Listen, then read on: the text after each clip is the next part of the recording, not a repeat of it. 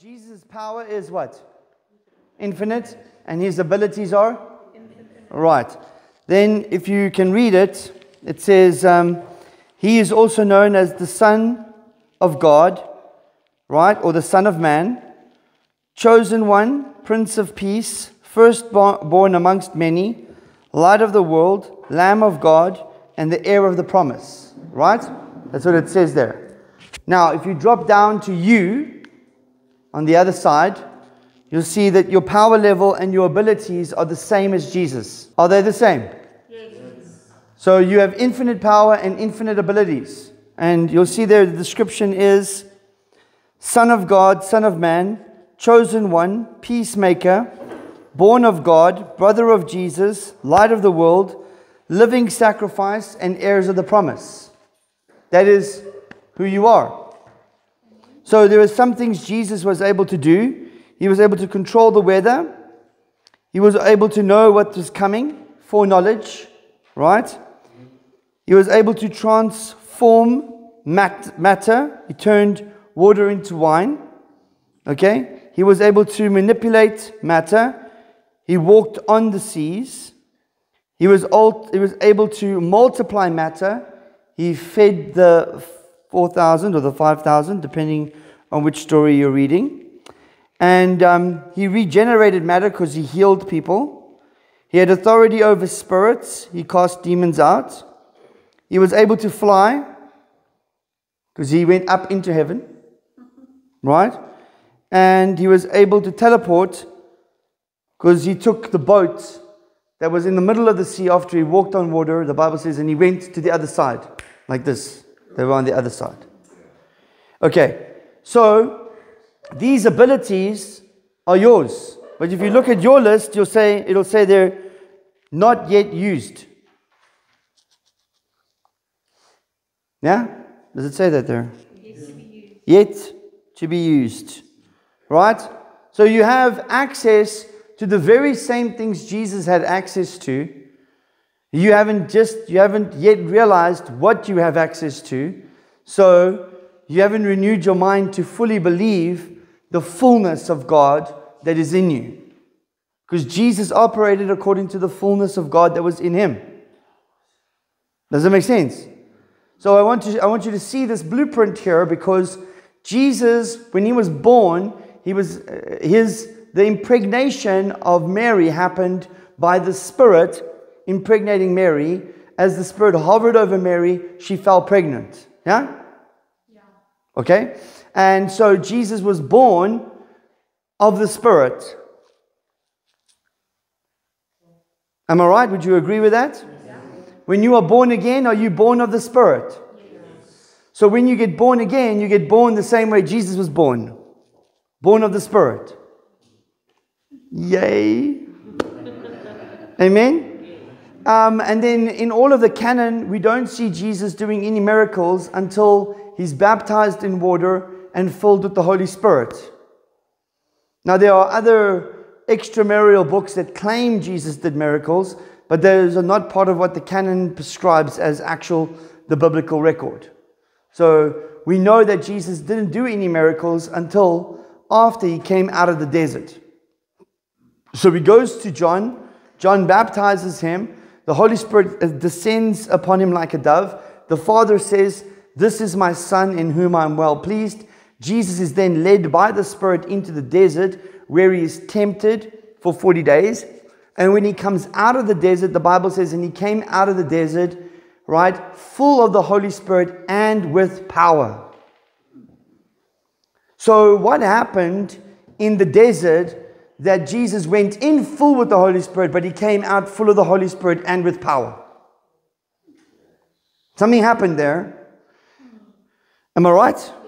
And what happened in the desert was that Jesus exercised the authority of the Word over the flesh to empower the Spirit over the flesh. So remember I told you about that diagram yesterday, about how we normally see it body, soul, spirit, and that in the garden it was actually spirit, soul, and then body. And that's also why Adam and Eve were really not aware of their physical body, because they were living out of their spirit. They weren't living out of their body.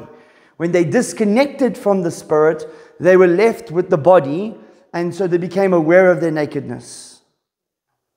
Does it make sense? Okay. So what Jesus has done now is He's restored you back to a place where the Spirit can be in charge. This is good news. Because in all of Paul's writings, he says, if you walk by the Spirit, you will not gratify the desires of the flesh.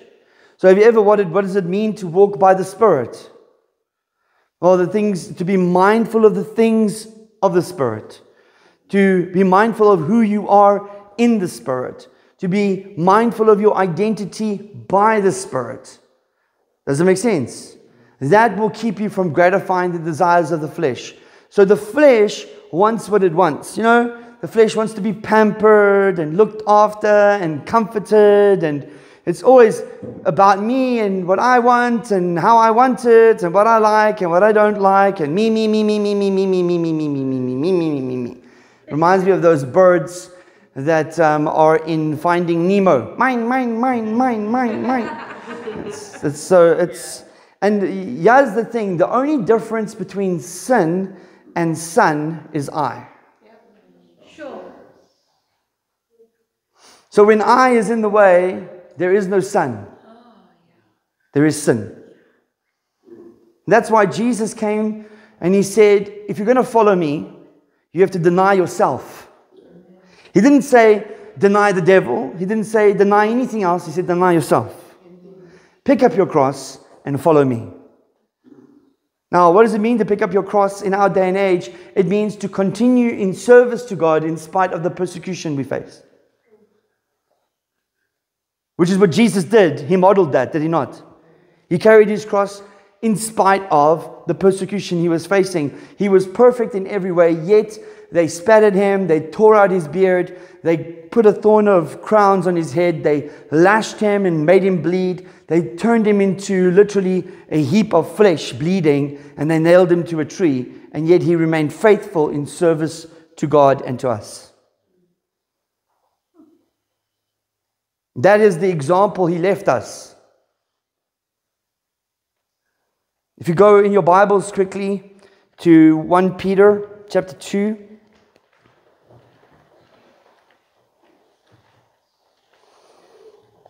Remember, everything I'm sharing with you is to build the strength in you that you need to be able to overcome the enemy's attack against your mind. It's the Word of God that gives us the strength to resist and the strength to stand firm. Amen? So in 1 Peter 2,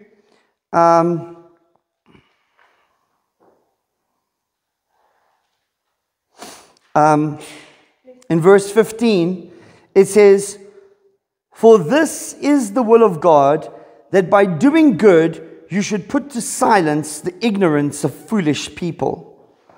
Live as people who are free, not using your freedom as a cover-up for evil, but living as servants of God. Honor everyone, love the brotherhood, and fear God. Honor the emperor. Servants, be subject to your masters with all respect, not only to the good and the Gentile, but also to the unjust. For this is a gracious thing, when mindful of God, you endure sorrows while suffering unjustly. For what credit is it if, when you sin, you are beaten for it, you endure? But if, when you do good and suffer for it, you endure, this is a gracious thing in the sight of God. For to this you have been called." You want to know your calling? "For this you've been called, because Christ also suffered for you, leaving you an example so that you might follow in His steps. He committed no sin, neither was deceit found in His mouth. And when He was reviled, He did not revile in return. And when He suffered, He did not threaten, but He continued entrusting Himself to Him who judges justly." Yo, that's in the Bible? Yeah. Mark, I've never read that before. Amen. So this is an important thing that you understand, because you need to have iron, Holy Ghost iron in your bones. So you can stand against the plans and the wiles of the enemy, and you can break the back of the reality of error and usher in the reality of truth, so that heaven can invade the earth. This is why you are here. You are an ambassador of heaven, and you are here to bring heaven to earth. But it first has to invade this earth before it can invade the earth around you. Amen? So this thing was made from the earth. And unless this earth is dominated by the Spirit, the environment around you can't be dominated by the Spirit. Does it make sense? All right. So you can see clearly that you have the same ability, the same potential that Jesus had. So that means that if we had to say, okay, what is the aim? In other words, what does maturity look like? It looks like Jesus. And you are all heading towards that as the end product. To be like Jesus in every way. In the way you treat people, in the way you administer power, in the way you serve other people, and in the way you rule and reign on the earth. Jesus is the blueprint. He is the example. So when you get saved, baptized in water and filled with the Holy Spirit, you're literally given everything you need, but you don't yet know all that you have. So how many of you, the first time you got a cell phone, you knew how to do everything on it? No, it took a while, eh? You had to figure out. And then you realize there's a whole library of apps out there that can do a whole lot of other things that your phone doesn't do by default. But they're still there, right? So those apps, they don't do anything. They don't make your phone do something it couldn't do before. Those apps are just programmed to use what your phone has in a way that it can do something new. So it's actually just knowledge that's executing on the same platform. Are you with me? So when you receive revelation on who you are in Christ and what you have access to, you're downloading apps. Does that make sense to you? You're downloading those apps and now you can run them. But you know, even when you download a new app, you don't know how to use it until you use it for a bit. Yeah? So just because you've downloaded the app doesn't mean that you know how to use it effectively. You have to keep using it, and then you will find how useful it can be. Does that make sense? So we need to realize that even Jesus learned obedience through the things that he suffered. That Jesus grew in stature with God and man. So if Jesus had to, then guess what? You're going to also have to. Am I right? So Jesus, he wasn't born with the whole Bible downloaded into his head. He actually had to study the scriptures. But he had a friend called the Holy Ghost, which you have also. And he will teach you. But now when you have the right, you see, when you come in, can you feel truth? Can you sense the truth? Like when I'm speaking, there are things that sound true. That's because there's resonance inside of you. The Holy Spirit is resonating. You can feel the frequency of truth. And he's going, yes, yes. And even these things are things that you often have heard before, but now they're coming in alignment. It's like there's an agreement. It's coming in agreement. And you know what I found when my mind was being renewed? That I began to see things a lot more simply than I saw them before. Things were not as complicated. That doesn't mean they were easy. It just meant that they were simple. It's simple to love your neighbor. It's not easy to do it. Yeah? The instruction, do not murder, is a simple instruction. But for some people, it's not easy to not kill that person who keeps annoying you. Am I right? Now, us Christians, we don't have that problem. I know that, right? But the Bible says if you hate your brother in your heart, you've already killed him.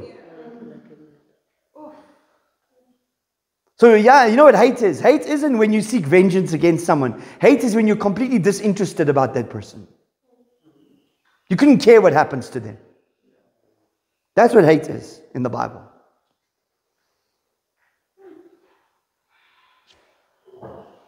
So when you've cut someone off and you couldn't care what happens to them, you're already hating them. The Bible says you've already committed murder. Do you see the standard is a lot higher than what the Pharisees thought it was? Which is why Jesus told them that if you don't repent, you will die in your sins. Because you need Jesus. The biggest problem with the Pharisees was that they believed that they were already fine. They were keeping the law. They were good. It was the other people that had the problem. So Jesus even used that against them when he said, well, you know, the reason I sit with tax collectors and prostitutes is because the sick need a doctor, not the healthy. Am I right? Okay, so these are important things to know. Right. So now, yesterday I spoke to you about the fact that you can know God's ways and you can know God's thoughts. Am I right? And I shared with you Isaiah 55, and I explained to you how that particular verse that is normally used to say you can't is actually not in the correct context. If you read the context, you'll see it's not speaking to people who are born again. It's speaking to people who are unrighteous and people who have evil thoughts. Now, God is not unrighteous and His thoughts are not evil, so His thoughts are higher and His ways are higher. And since you have been made the righteousness of God in Christ, your thoughts are righteous and your ways are holy. Does that make sense? They should be. In other words, if you submit to the Holy Spirit, you will manifest holiness, because the Holy Spirit manifests holiness. Amen. And then I showed you in 1 Corinthians how you have been given the mind of Christ. Now the problem is, you can have something and not use it. For example, my wife has made me a cup of coffee and I haven't had any of it yet. Right? What does it mean? That means I have it, but I have not yet used it. So you can have the righteousness of God, but you can also choose not to use it. So you can have, the Bible says, now that as you have received Him, now put Him on. Because when you put Him on, then you're living Him out. But you've received Him, and you can also choose to not put Him on. So like, for example, most people, let's say you're a born-again believer, but you go to the bar to drink, right? People will say, oh, you're being a hypocrite because you're going to church on a Sunday when you've been at the bar on the Friday. Am I right? Yeah. But actually, you're a hypocrite for being in the bar on a Friday. You're not a hypocrite for being in church on Sunday. You should be in church on Sunday. You're a hypocrite for being in the bar because you're acting like something you're not. You're a new creation. That's not who you are anymore. Does that make sense? So the truth is actually often the other way around. Judgment will always try and disqualify people from the right thing they're doing because they did something wrong. Whereas conviction will always encourage them to do the right thing in spite of the wrong things they've done. Is this making sense? Okay. So we can see very clearly in 1 Corinthians that you've been given the mind of Christ. But now, how do you adopt this mind of Christ? How do you put this mind on? Because we know in the New Testament that our battle is not against flesh and blood, but against principalities, powers, darkness, and rulers of this world. But that battle starts in the minefield or the war zone of your mind. Yeah? So the giants are normally in your mind. They're not actual giants. They're strongholds that need to be brought down. That's why it says in the New Testament that our weapons are not carnal, but they're mighty to the tearing down of strongholds, to bringing every thought and vain imagination into captivity and bringing it into obedience to Christ, being ready to punish any disobedience. Does that make sense? So how do we take those thoughts captive? Well, we have to be able to filter or identify these thoughts. We have to be able to pick up whether the thoughts that we are having are godly or not. Because what you don't realize is that the enemy can't read your thoughts, but he can definitely plant some thoughts in your mind. And how you act will determine whether what he has planted there is working or not. Is this making sense?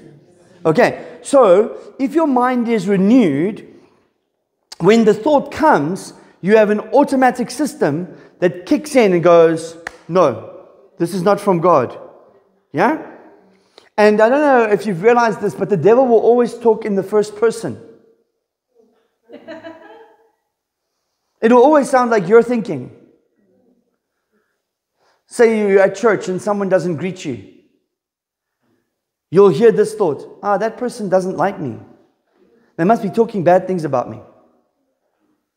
And then you will go and you'll go, yeah, you're probably right. How come you're agreeing with yourself? Maybe because that thought didn't come from you. Maybe that thought came from somewhere else. Maybe the enemy was speaking to you. Speaking like it's you speaking. So you would buy the idea. And then you start treating that person differently, and they didn't do anything wrong. They just may be very busy. And that happens. People in ministry, we understand this all the more. When there's 1,000 people you've got to say hello to, it's very difficult. And everyone feels like if they're not going to get hello, then they are not loved. And it's not true. If we could get to everyone, we would. So for the sake of it, hello everyone, I love you. You can tell that devil to run away now. Do you understand what I'm saying? This is very important because that's how the enemy starts strife. That's how he starts. Because when you become offended because of something like that, then a root of bitterness takes root in your heart. And then you start to treat that person differently. And you actually create more of a problem by doing that. I mean, you can literally, sometimes I'm so busy talking to people, someone can come up to me and speak to me and I don't even hear them. Is it because I don't want to speak to them? No, it's because I'm busy focusing here and I don't even hear them speaking. Guys, please, let me ask you this question. Have you ever been busy with something and your wife comes and speaks to you? And then she says, and you hear her say, okay, I'm happy we've agreed on that. And then you go, huh? What just happened?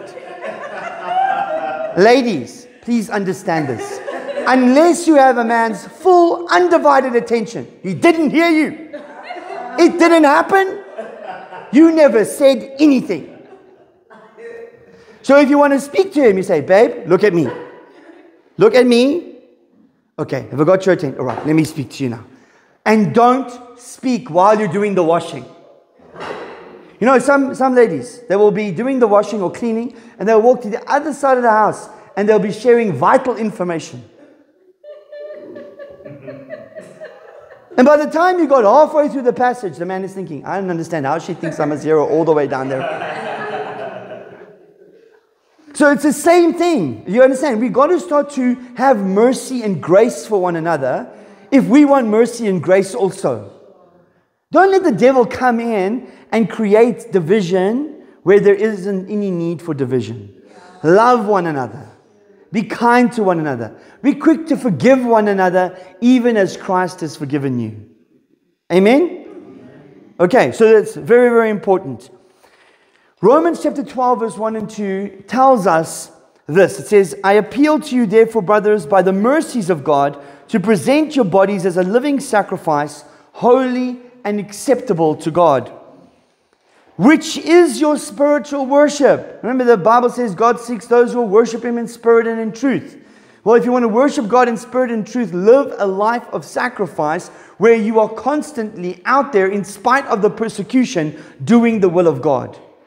That's your reasonable service. That is the minimum you can do. Okay? Verse 2, which is connected to verse 1, says, do not be conformed to this world. In other words, don't pattern your life according to the system of this world that is corrupt and deformed. Yeah? Then it says, but be transformed by the renewing of your mind. In other words, you are going to change, you're going to metamorphosis. You're going to change from one thing to something else by allowing the new pattern and system of the Spirit that is in you to become an expression outside of you as you walk it out in your life. Does it make sense? So instead of manifesting the pattern of the world, you're going to allow the pattern of heaven to manifest in your life. Yeah? And that's why we can't be doing the same things the world is doing and expecting the world to come to us for answers. You don't have any answers when you're doing the same things they're doing. You have answers when your life is different and people can see that No matter, I mean, if there's a storm, a flood, you're not freaking out. You're helping the neighbors clean their places. Are you with me? I mean, it was so funny. When I was still working in the office, there was a bunch of ladies there, and they were saying there was going to be a flood or anything. And they were all Christians. They go to AFM churches and whatever. And these chicks were freaking out like it's going to be the end of the world. They're going to drown. And I literally said, hey, are you guys Christians? Yes, but this is horrible. This is so... I said, hold on. Is God with you? Yes. So I'm like, if God is with you, how can you be afraid? You should be there encouraging other people not to be afraid. Why? Because God is with you. I had to correct them in the office. I had to tell them, hey, stop this. Fear is not your portion. God has not given you a spirit of fear. But Mark, these dangers are real. Oh, so it was also real in the boat when the experts told Jesus they were all going to die. These were fishermen. They knew what the sea looked like. They knew what sea was dangerous and what sea wasn't. They were the experts in the field. They were the ones saying, disaster is coming. It is the end of the world for us right now. And yet Jesus said, no. Selah. And everything changed. And you have the same authority. You have the same power. You know, when we read the Gospels, often we will identify with one of four groups of people. We'll either identify with the Pharisees, or with the disciples, or with the sick person, right? Or with the person bringing the sick person, right? We'll identify with these. But none of those people are your example. Jesus is your example. So you can only identify with Jesus. So the way Jesus acted in the Gospels, that is the pattern that you're supposed to mimic in your life, because you have the Spirit of Christ. You don't have the spirit of the Pharisees. You don't have the spirit of the disciples. They weren't even born again yet. Amen? Amen. Okay. So we have to renew our minds. Watch what it says here. Do not be conformed to this world, but be transformed by the renewing of your mind, that by testing you may discern what is the will of God, what is good, acceptable, and perfect. Which means that God's will is not supposed to be a mystery. It's supposed to be clearly understood as He has revealed it in the life of Jesus. Jesus is the full explanation of the will of God. Jesus came to do the will of God, and God was with Him to do it. So when you look at the life of Jesus, if Jesus did it, then you do it. If Jesus didn't do it, you stay far away from it.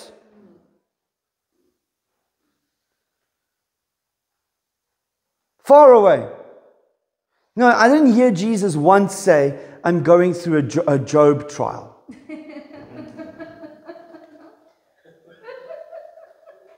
Am I right? Did Jesus once say, no, this is just a Job thing I'm going through right now? Did He say that? Not one time. Not one time in the New Testament do you see even one of the disciples or the apostles say, I'm going through a Job thing right now. Paul is literally being chased down and hunted. He's sleeping in graves. He is beating, like, he's having to fight his way away from thieves, all right? And he is like hunted down and he's being persecuted, and he still doesn't say, I'm going through a Job thing. You know why? Because Job wasn't their example, Jesus was. You're not a disciple of Job, you're a disciple of Jesus. Now, can we learn some things from Job? Sure. But he's not your example. Because it was written for you, but not to you. Is this making sense to you? Because the Job suffering is largely misunderstood, and we will deal with it soon. Okay, so Ephesians 4:11, it's the next page. So this is how we can adopt the mind of Christ, okay? Ephesians 4:11 says, and He gave the apostles, the prophets, the evangelists, the pastors, and the teachers to, so there's a reason why, to equip the saints for the work of ministry. To what? Equip the saints. Who are the saints? Only a bunch of dead people, right? No, me. No, you are the saints. Am I right? So, he says, to equip the saints for the work of ministry. So these gifts are not meant to do the work of ministry. They're meant to equip you to do the work of ministry.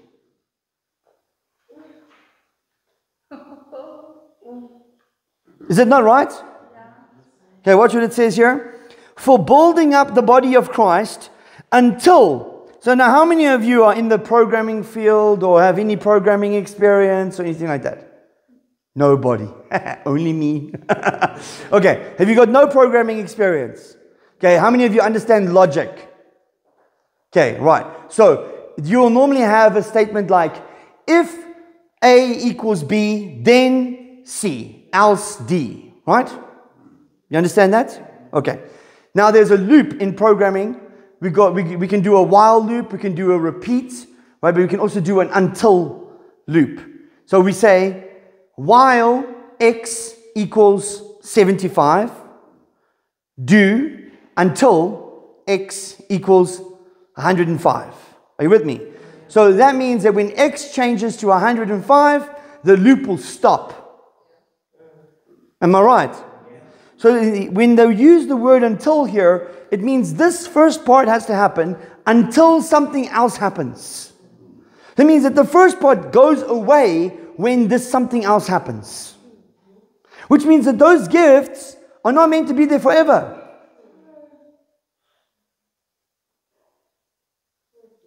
It doesn't mean the function will go away. It just means the gifting of the function is no longer necessary because everyone's equipped with the function that comes from those gifts to equip the body for the function.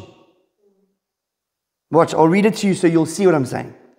He says, to equip the saints for the work of ministry, for building up the body of Christ, until we attain to the unity of the faith and the experiential knowledge of the Son of God. The word knowledge there isn't head knowledge, it's knowledge gained through reason of use. In other words, a person who is an when he does archery and he has to shoot, you are a knowledgeable bowsman or a knowledgeable archer when you have actually shot a bow and arrow for a certain period of time and you've shown yourself effective. Then you are knowledgeable by reason of use. You don't just get knowledge and then know how to do it. How many of you can drive a car? Okay, so day one, when you got behind the steering wheel, how was that? Everyone's embarrassed to talk about it. Okay, why? Because when you got behind the steering wheel, that's when you actually gained the knowledge of how to drive. Before that, you were just learning about driving. Now you're actually driving. There's a difference between the knowledge you gained from reading something and the knowledge you get from doing something. Does that make sense? Okay, so he's saying here, until we attain to the unity of the faith and the experiential knowledge of the Son of God. In other words, you are going to walk in your identity. You're going to start living out these things that are in Christ. Supernatural morality, supernatural power to heal, supernatural power to raise the dead, supernatural power to be mindful of the thoughts of others, supernatural power to have foreknowledge. Are you with me? All these things that were in Christ, those are how you experience the knowledge of the Son of God through reason of use. Does that make sense? Okay. Watch what he says here. And the knowledge of the Son of God to mature manhood to the measure of the stature of the fullness of Christ. Isn't that what I just said? Yeah. Okay. So that we may no longer be children, tossed to and fro by the waves and carried about by every wind of doctrine. Now, those who are experienced in ministry will know that there are doctrines that come in waves. Yeah. Every so many years, the same doctrine comes around, and these are waves of doctrines. But when you understand the truth and you have experience in the Son of God, then those waves of doctrines no longer push you along because you know who you are. Does that make sense? Okay. These doctrines come by human cunning, by craftiness and deceitful schemes. So don't be surprised that people are twisting the scriptures today because they were doing it back then. They were writing this in Ephesians. And I will show you even where Peter writes, and he says that people, the weak-minded, twists the scriptures that Paul wrote, just as they twist the other scriptures. So there have been people twisting scriptures from the beginning of time, which is why we have to hold the line on sound doctrine. We can't continue to allow error to govern the body of Christ. We have to bring sound doctrine. And have you been feeling that this is more sound than a lot of maybe what you've learned in the past? Not that everything was bad, just in general. Am I right? Okay, watch. So that we may no longer be children tossed to and fro by the waves and carried about by every wind of doctrine, by human cunning, by craftiness and deceitful schemes. Rather, speaking the truth in love, we are to grow up. So when you are born again, you are born complete. But when you grow up into what you're born into, then you become the full expression of that thing. Just like when you were born a baby, you as you are right now, you were in there. But you only got here by time as you grew up. Am I right? The spiritual is the same. That you may grow up in every way into Him who is the head, into Christ, from whom the whole body, joined together by every joint with which it is equipped, when each part is working properly, makes the body grow so that it builds itself up in love.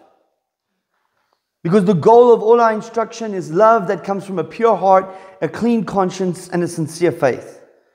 That's the finished work. Is that when you're operating out of the nature of love, because God is love, and so are you. Because you are in Him. Does it make sense? Okay, so hopefully from that what you understand is that these were given to help you renew your mind. Now when we talk about renewing your mind, we're not talking about adopting just another way of thinking only. We believe that if you have right thinking, it will lead to right action. So, for example, I was explaining this yesterday. I said, if we decide we're going to go to KFC, but we end up going to Nando's, what happened? We changed our minds. How do we know? Because our direction changed. So a change of mind has to have a change of direction. Otherwise, you didn't really change your mind. You just thought it was a nice idea. So your direction has to change if you're changing your mind. Yes? Because your mind isn't just your brain. It's the will, the intellect, and the emotions agreeing. That's what it means to change your mind. The will, the intellect, and the emotions coming in agreement. Now, that's how you bring your soul into agreement with your spirit. And when your spirit and your soul agree, your body is overwhelmed by the two. Because when the two gang up on your body, then your body has to be submitted to the soul and the spirit. So the renewing of the mind is the key to adopting the mind of Christ, so that your body is then under the jurisdiction of your spirit. Yes? Is it simple? All right. Hebrews 5 verse 12 to 13 says, for though by this time, so I'm going to show you the mechanism of how this operates so that you can see how it works. And I'm going to show you biblically the pattern that they used for the people there, right? So you can see how it can work for you here. Hebrews 5, 12 to 13 says, for by this time you ought to be teachers. You need someone to teach you again the basic principles and the oracles of God. Please underline basic principles and oracles of God. And you can put there the Old Testament scriptures. Okay, so how many of you have heard that we didn't have scripture until 300 years after Jesus' death? How many of you have heard that? Yes. So everything was by the Spirit up until there. You know, everything was by the Spirit. They used the Torah and the prophets to teach from. So the basic principles and the oracles of God have always been Scripture. Are you with me? That's why we have it included in our Bibles. That's why we have the Torah and the prophets here in the beginning part. Does it make sense? And everything Paul and all those guys taught, how often did they not refer back to the Old Testament and bring it into the New? Over and over again. Am I correct? So we had Scripture all along. This idea that we didn't have Scripture is nonsense. We might not have had the actual book, the Bible, as we have it, because this is a library of books, but we've always had Scripture. So don't let people tell you, oh no, we were void of Scripture for hundreds of years and the church was better off then and blah, blah, blah. That's nonsense. Okay? It was never the case. We've always had Scripture because Scripture is God's word to us. And the Bible says we have a more sure word, the prophetic word that's in Scripture. Does it make sense? More sure than when they write this, I think it's Peter, when he writes this, he says, more sure than actually being there, hearing the voice of God, was the Scripture. That's amazing, right? So your spiritual experiences must never undermine the Word. Never. You know, we had a bunch of Mormons come to a family that we were ministering to, and they called me to come and sit down and talk to them. And I sat down and I spoke to them, and they wanted me to read their little fancy book given to them by their angel called the Book of Moronic, or whatever it is. And so they said to me, now I must read this book, and then I must ask the Holy Spirit to tell me whether it's true or not. Okay? So I said to them, I don't need to ask the Holy Spirit. All I need to do is compare it to this. Okay? And when your book disagrees with this, then your book is wrong. No. Our book is the missing pieces. I'm like, no. What you're trying to do is elevate what you've written out of your imagination over Scripture, and that is error. And already there's error, and I don't want any part of it. See, that's how quickly you can cut that thing off. Because remember, those guys, they say, oh, we're the same, we're Christians. But they're not the same, because their God is a physical God with a physical body, comes from some planet. Okay? The devil is Jesus' brother. Okay? Listen, they're not the same. They want to pretend to be the same. But they're not the same. So don't fall for that trap. Mormons are not the same. In fact, Jehovah's Witnesses are closer than Mormons. And they're not the same either. Does it make sense? Because they want to rob Jesus of his deity. They want to make him to be just another son of God. Are you with me? But he is the Son of God. Does that make sense? So don't fall into error. Like, keep the path straight. Stick to the Word of God. And the more context you have, the better. That is the key. All right. Okay, so watch what he says here. He says, the basic principles and the oracles of God, you need milk, not solid food. For everyone who lives on milk is unskilled in the word of righteousness, since he is a child. Okay? So he just compared the basic principles and oracles of God to milk. Isn't that right? So he just said, right, that the basic principles and the oracles of God are milk. And he said those who are unskilled need milk. In other words, those who have not developed their skills yet, those who have not put anything into practice yet, they need milk to remind them what they need to be doing. Does that make sense? Okay, watch. 1 Corinthians 3 verse 1 to 3, Paul is writing to the Corinthian church, and he says, but I, brothers, could not address you as spiritual people, but as people of the flesh, as infants in Christ.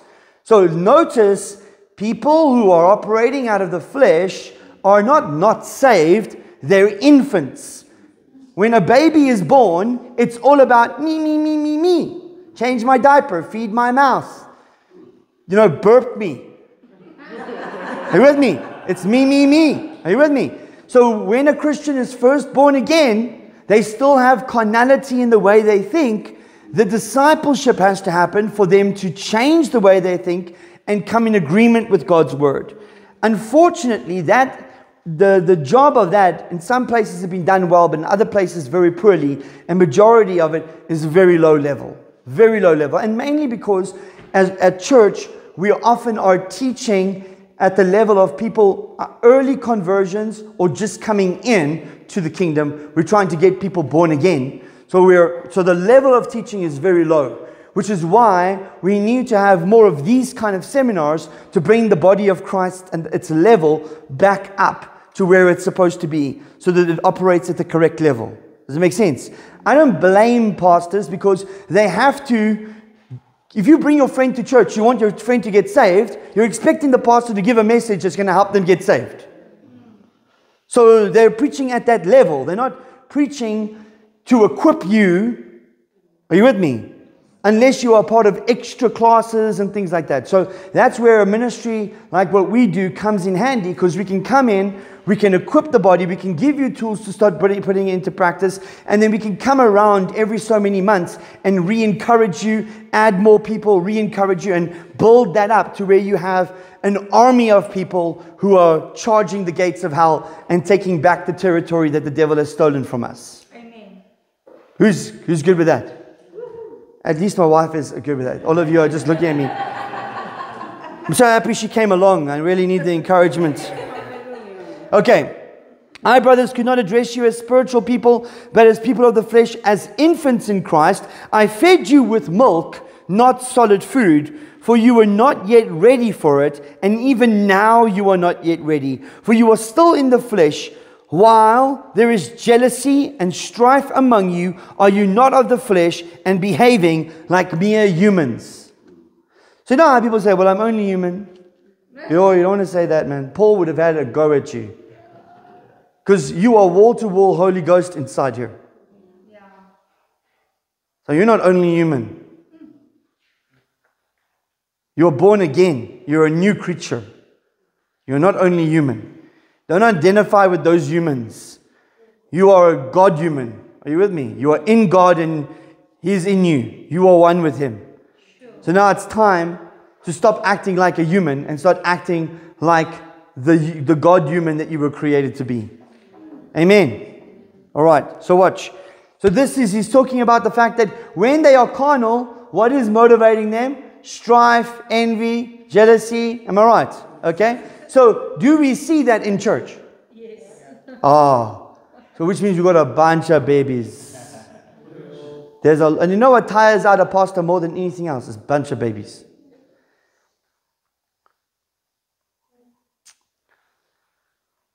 Who's been a mom before? Show me quickly. How many babies can you handle at once? 3? 4? 5? 1. You sure? Only one. She's been a mom, she knows. Now, a church of 50 people, and they're all babies. And you just put your head on the pillow, and then someone phones, my wife is fighting with me. Okay. And then you're there. And then this one is saying that, and that one is saying that, and they're not even believing the Bible. They're not even submitting to the Bible. They're not letting the Holy Spirit change them. They don't want to hear. They just want one person to be right and the other person to be wrong. What are you doing here? You are both wrong. Amen. Jesus is right. Get on the program. Do you understand? This is why we have so many problems. Because people are not growing up. They're staying babies. And we need to make sure that they grow up. Amen? I mean, how much more lovely would the world be if we all just grew up and acted like Jesus? It would be better, wouldn't it? Okay, so watch what he's saying here. He says, I fed you with milk, not solid food, for while you are not ready, even now you're not ready for it. For you are still of the flesh, for while there is jealousy and strife among you, are you not of the flesh and behaving only in the human way? The next verse is in 1 Peter 2, verse 1 to 3. Just turn the page. It says, so put away all malice and all deceit and hypocrisy and envy and slander. What does he say? Put it away. He doesn't say grovel in the ground and cry for a week. He says no, put it away. Open the cupboard, put it away, close the cupboard, put a lock on the cupboard, and don't go there again. Amen? Put it away, right? Put away these things. All malice and deceit and hypocrisy and envy and all slander, and like newborn infants, long for the pure spiritual milk, that by it you may grow up into salvation, if indeed you have tasted that the Lord is good. So far, we've seen what milk is. Am I right? Milk is not...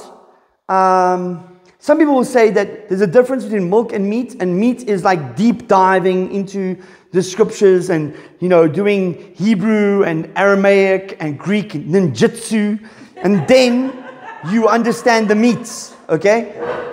The meat is on the street, people. The meat is in your office.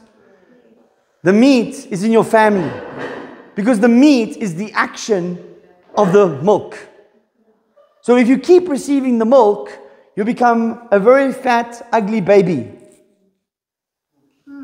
You got to take the milk and you got to take the meat. How many of you mommies know if you don't feed your kids solid food, they're not going to grow properly? You can't keep them on milk only. Am I right? So you got to introduce meat at some point. So let me show you here in Hebrews 5:14. So we started with Hebrews 5:13. Now we're going to read 14. Okay? And in between that I've put a whole bunch of other stuff in. Am I correct? Okay? Watch, it says, but solid food is for the mature, for those who have their powers of discernment trained by constant practice to distinguish good from evil. What is solid food? To do the word, right? And in James 1:22-25, James writes, says, be doers of the word and not hearers only, deceiving yourselves. For if anyone is a hearer of the word and not a doer, he is like a man who looks intently at his natural face in the mirror, and for he looks at himself and he goes away and at once he forgets what he was like. But the one who looks in the perfect law, the law of liberty, and perseveres. Remember? Understanding, endurance, focus. Yeah? Perseverance. But being not a hearer who forgets, but a doer who acts, he will be blessed in his sitting on his bum doing nothing. No, he'll be blessed in his doing. Am I right? So we can clearly see that doing is important. So did Jesus teach this thing? Let me show you. He did. John 4:31.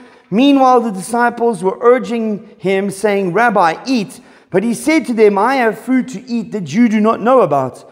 So the disciples said to one another, has anyone brought him something to eat? Did he get some McDonald's secretly or something? And Jesus said to them, my food is to do the will of him who sent me and to accomplish his work. My food is to do the will of him who sent me and to accomplish his work.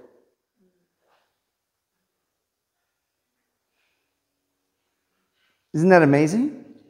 So we can see that the milk is the word that's meant to nourish and encourage us to take action. Do you know that a rhema word is a word that you take action on? It's a logos that you take action on. Did you know that? This idea that in a situation, unless you hear God specifically tell you that it's no longer relevant, is untrue. The logos is always relevant. If you want more rhema, you need to know more logos. Because what happens is, in the situation, the logos comes to you in the moment and it becomes rhema.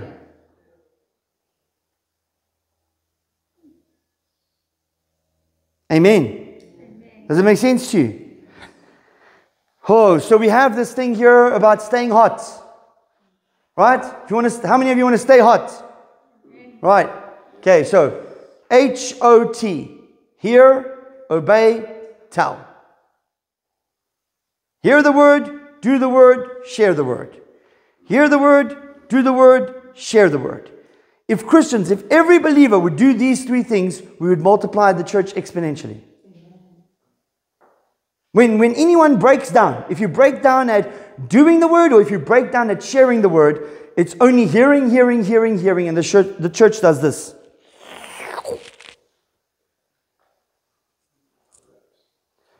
But when people see that you're living what you're saying, then they're attracted to your life. But if they see you saying it and never doing it, then they think you don't really believe it. But if you hear it and you do it and you share it, and they see that what you're sharing, you're doing, then they're attracted to it. Because they want those principles. Because if it works in your life, it can also work in their life. So it's hear, obey, and tell. Doesn't the Bible say, whatever I whisper to you in the secret place, go and announce it on the rooftops? Sure. Is that what it says? So we can see that the mechanism of adopting the mind of Christ is by receiving the word, right? And doing the word and being transformed by it. That's why you need to make your members a living sacrifice, which is pleasing and acceptable to God. Because unless you allow the word to change your thinking and let it change your action, then you're not a living sacrifice, you're a living thinkifice. It's my own made-up word. Are you with me? So remember that you have been called unto this. Every single one of you here. You've been called to manifest God on the earth. Amen. That's why you're a son of God. You are the visible representation of the invisible God. Amen? Amen. So you're here for a purpose and a reason, and that purpose is very clear. From God's perspective, it's very clear. Let's take a 10-minute break and we'll do the next session.